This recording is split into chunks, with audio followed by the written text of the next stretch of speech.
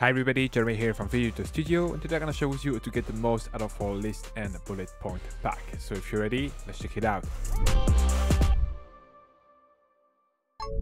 Alright, so quickly first how to install the pack. Basically you get a zip file, just double click on it to unzip it. Then you'll get a folder. In the folder you have a couple of things. You have the license, you have the instructions, the DRFX file and the font. Please make sure to install the font provided, otherwise the title will not work and you will get a black screen. Just double click on the font to install all of them or just drag them into your font folder. Then you can go to your DRFX file and just double click on it to start the installation process. It will prompt open Davinci Resolve and you will get this window that asks you if you want to install. Click install and then you can open a new project.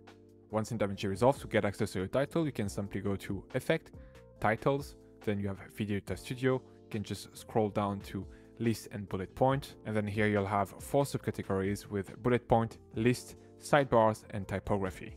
The bullet points are individual bullet points, kind of like a lower third. You can stack a bunch of them and start creating a list, or you can simply use them as a lower third. Then we have List, that have different functionality that we're going to see together in a second. But notably, the cool functionality that we added on this one is that you can basically choose to have each bullet point entering one by one at whatever time you want in your timeline. Then we have the sidebar that you can use to basically help create separation between your background and your bullet point. So here you have different possibilities. And then the last category, typography, are some text that you can use with those sidebar to create, for example, a slideshow or introducing section of a video. So now let me show you how they work and create some examples together.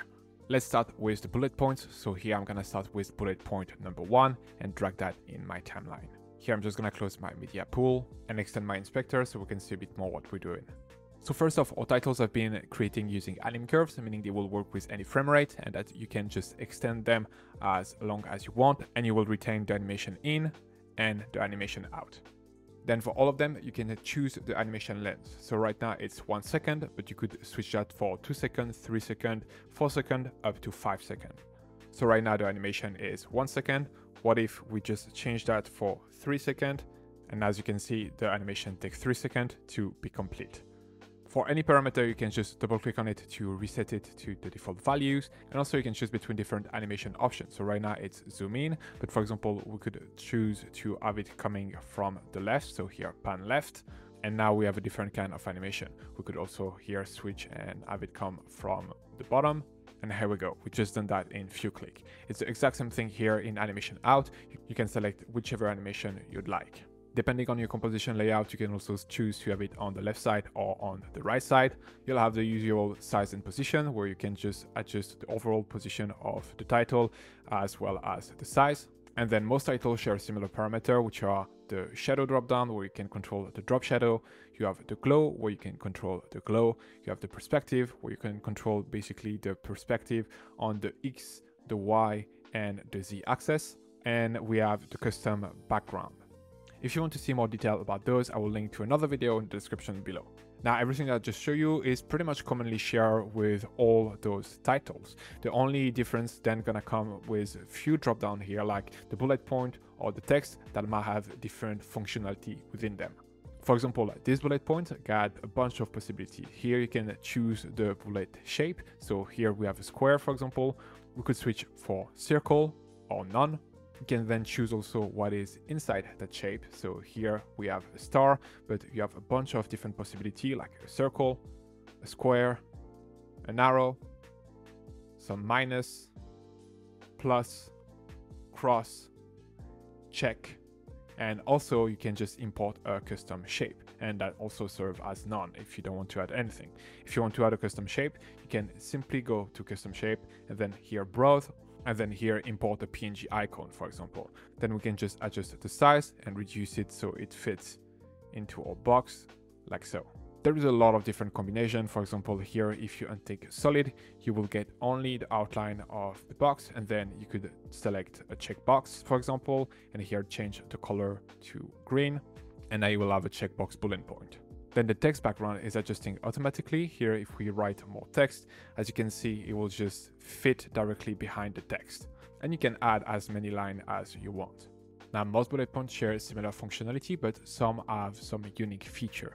For example, here, bullet point number 9, because the focus was only on the checkbox and not like all the other possibilities that we've added with the first one, we've been able to add some feature for the checkbox. So here you can drop some keyframe on the check, cross, or empty, meaning that you can start with your box being empty and then wherever you want. So here, for example, around there, I can switch that box to go from empty to check by simply dropping a keyframe here on empty, then moving one frame forward with my arrow key, and then dropping a keyframe on check.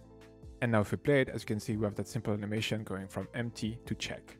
You can then use and stack those bullet points to create lists. So here, for example, I could just adjust the size and position of this one, bringing it a bit more to the top. Then I could hold Option or Alt on my keyboard and then just drag that title to duplicate it on the second track. And then now I can adjust the position to have it right below the first one. And so here we could call this one point number 1, and then the one above, we can call it point number 2. And that way you can create your own custom list very easily with a lot of flexibility. Now the second option, if you want to do something like this and you have a lot of points, would be to use the list title. So let's just drag one in our timeline right now. Let's extend it to about 20 seconds. You'll find the usual parameter that we described earlier, but you have a few other functionality, like for example here, a point count. So right now we have up to 9 points, but we could reduce that to 4, for example. Sometimes the viewer will not update right away, so just move your cursor and everything will just disappear. You can also adjust the spacing between the point very easily. And the main feature of this title is here in the point animation, either being individual or by group. So here when the point animation is by group, everything is coming to screen at once. But if we want to bring each of those points individually, we're going to use the individual option. But before that, for ease of use, I want to make sure that I'm happy with my design, that I've imported all my value properly, and that I'm fine, for example, here for those bullet points to be square rather than circle or another shape. You will always be able to go back and make some modification if you have to, but because we're going to make cuts, it's just easier if you've made all those modifications before making the cuts. So right now, for example, I'm just going to go to my bullet point style. I'm going to switch it for circle, and here I'm going to switch the color to red maybe, and reduce the size of those bullet point a little bit. Then here I want to go to my header and I want to have a background. So here I'm gonna activate the text background opacity up to 1. And here I'm just gonna create some round corner to match the fact that we have dots. I'm gonna extend a bit the vertical because I want to give it some space, and same a bit here on the horizontal. Now I'm happy with this. Now let's just bring the points individually. Let's close header text. The first thing I want to make sure is that here I have the animation out being off. Then we're going to switch the point animation to individual. And we're simply going to make the cut wherever we want the point to come into frame. So here, for example, I want my point to come into frame every 5 seconds. So I'm going to go to 5 seconds, make a cut, then go to 10 seconds, make a cut, and then go to 15 seconds and make a cut. Now I'm gonna go to bullet point 1, and here instead of having 4 points, I'm gonna do only 1 point. Then I'm gonna go to point 2, and instead of having 4, I'm gonna having 2. Then 3, same thing. I'm gonna select 3, and then 4, I'm just gonna leave at 4. Now because 4 is my last one, and I want to have an animation out, this time I'm gonna go to group. So the animation is not affecting only 1 point, but affecting the entire composition. And then I'm going to select animation out as on. Because there is a lot of things going on screen and we're using anim curve, as you can see now we're playing at some drop frame. So you might need to render the cache in order to get a real-time playback. To do that, you can simply go over to playback, here, run the cache, switch to users, and as you can see, you have this bar popping up that's gonna switch from red to blue, and whenever it's fully blue, you will get real-time playback. Another quick tip is simply to go right here, and here select show all video frame. It will force your composition to play frame by frame until the cache are rendered. Now I've just waited a few seconds for my title to cache in, so that bar is now blue, and now we can just play it. As you can see, we have the first bullet point coming into frame, then at the second 5, we have the second one coming into frame, then at the second 10, we have the third one coming into frame, and then we have the final one coming into frame. Then here, just one quick thing that I realized, because I have 4 points, I need actually to have 5 title in order to have an animation out. So here I need to just create a 5th one. And so my first one gonna still be individual, 4th, and animation off. And then just the 5th one gonna be the one with group, and this time animation out on. And as you can see now, my red bar became blue, so that means that we cache in our titles, and now we're able to play them at real-time playback. We have the first bullet point coming into frame, then at second 5 we have the second one coming into frame, so on and so forth, with like the third one until the 4th one, and then we have the animation out that's just gonna remove all the titles together. Now, right now we've been doing that on a black screen, but what if we have some footage below it and we want to create more separation, where that's when the sidebar come into play. So here I'm just gonna select everything we've done, and I'm just gonna drag that onto track number 3. Then on track number 1, I'm simply gonna bring here some footage, bring that in. Here, just copy and paste it to extend it until the end of our composition. And now if we play it, as you can see, it's nice, but it doesn't pop as much because here we have some stuff on the screen, so it's harder to read. We could make that pop a lot more by bringing here one of the sidebars. So here I'm gonna select sidebar number 2, and I'm gonna put it on track 2, so basically below my titles but above my footage, and then I can just extend that to the entire duration here of my bullet point list. Then here just go wherever everything is on the screen so I can see what I'm doing, select my sidebar, and then here increase the scale. And now we've created a lot more separation between the footage and the title. We can still actually see what's happening on screen. Right now it's white on white, but you could choose to change the color of that background. So here we could switch it to black, for example. We could reduce the opacity or increase the opacity to have a complete solid. Right now I'm just gonna decrease it by a lot. You have multiple options with the sidebar. So right now you have those ones that just taking one part of the screen. But for example, you have this one, sidebar or 7, that help you basically creating a transition from the footage to a solid background. So here, if I were to just switch that sidebar control and add the level to 1 and have just a solid background and switch that color, for example, for a gray. As you can see, we have it coming on screen, and here switching basically from the footage to our bullet point and serving as a transition. You have a lot of flexibility. For example, you can choose from which side you want it to come. So here you have up, down, right, and left to choose from.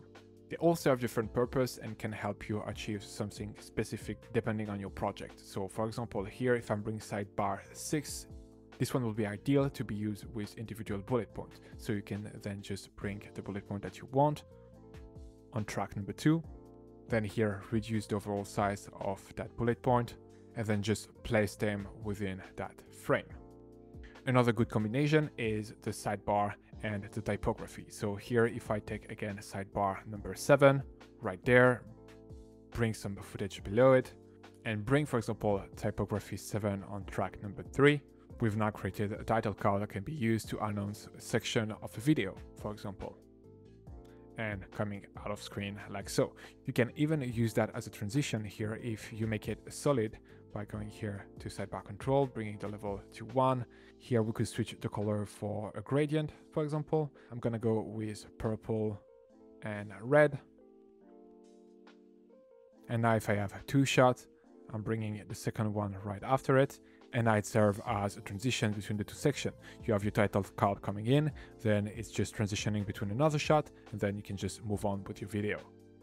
Most of those typography titles have a loader, so right now by default we put the logo of Davinci Resolve, but you can always go here to image and add whatever logo you want. So for example, here we could just replace it with Video Editor Studio logo, or adding any other media you wish to add.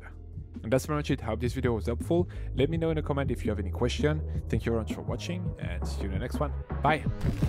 Speed up your workflow and create better videos using the pack available on our website, including titles, transition, and templates built only for Davinci Resolve.